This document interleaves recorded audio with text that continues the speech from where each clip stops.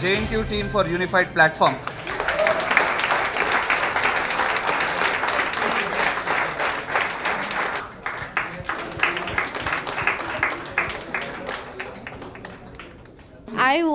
I was telling them that we'll win it, but I knew that at some level, though people had come up with these complex algorithms to solve problems, we always knew that, there are simpler ways to tackle problems rather than coming up with complex algorithms. And we did kind of get scared when we heard others' solutions because they used complex algorithms and, complex data structures, and we just kept it very simple.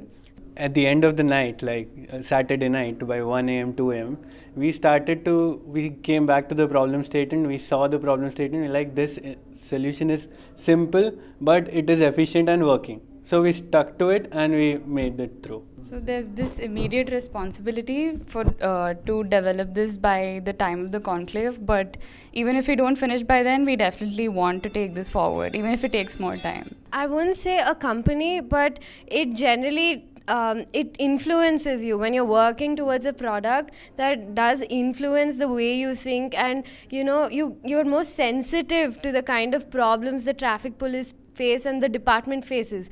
So definitely this is going to influence my future products. When I think of a solution, I'm going to think of all their problems and I'm going to design a solution based on my experience in this hackathon.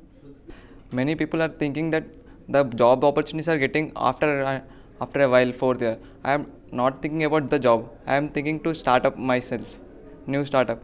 Though I starting from first itself, to workshops and